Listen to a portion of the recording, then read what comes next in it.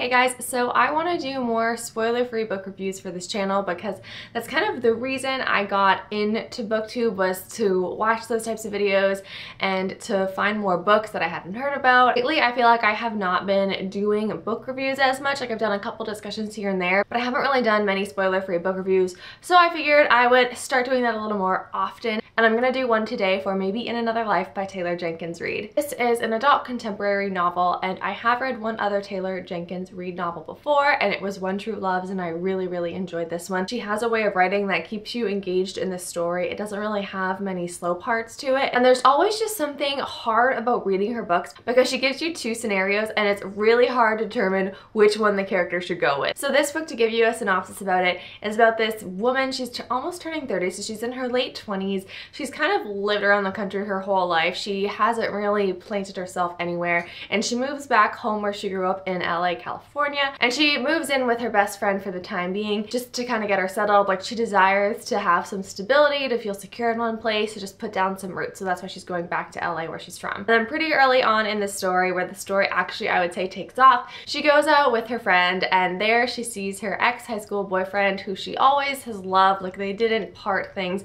in a bad way. It was just like a time and a distance kind of thing that they ended their relationship. And the story splits at this part because we have one story of our main character. She goes home with the ex-boyfriend, and the other storyline is if our main character goes home with her best friend, and how her lives end up completely different but then also the same. So it is just a really wonderful story. I kept going back and forth which storyline I liked better. Did I like it better when she was with the boyfriend, or did I like it better when she went home with her best friend and everything that happened there? And it was just such an interesting read. I really loved the concept behind this book, and I think that the author did a really great job expounding on it. I think the romance in this book was done really well, and it was done in a realistic way. If a person was actually inserted in this situation, these are some realistic things that I think could possibly happen. Where you read some contemporaries and it's just, yeah, that's never gonna happen. Sometimes characters don't think about realistic problems that happen, if you know what I'm saying, and this one had some of that realistic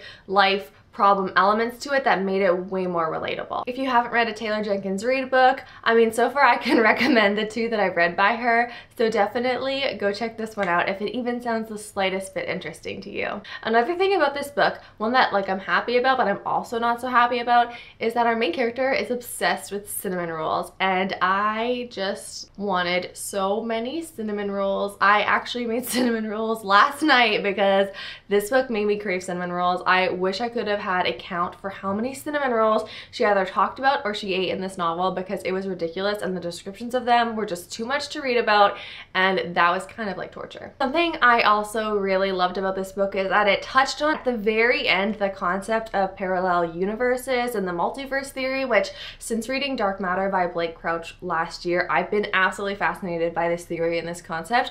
And so I loved how this story, it wasn't a science fiction story, but it still kind of played along that line. And at the end of the book, there's this whole speech that's given that talks about that theory, and so I was just really excited about that, because since I read Dark Matter, I've been just so interested in this. I really like how it was thrown into a contemporary novel. Like, I wasn't expecting it. Kind of like for every choice you could possibly ever make, there's another universe that has you making that choice and everyone else making their infinite number of choices, and just like all the different universes that exist because of all those choices. So I definitely will be reading more Taylor Jenkins Reid in the future, and I would love it if you could give me any recommendations to your favorite books of hers, because I will probably be reading them all, but just to know in what order I should be reading them. But anyway, that is all that I have to say for this book review, because I wanted to keep it spoiler free. Thank you so much for watching, and happy reading.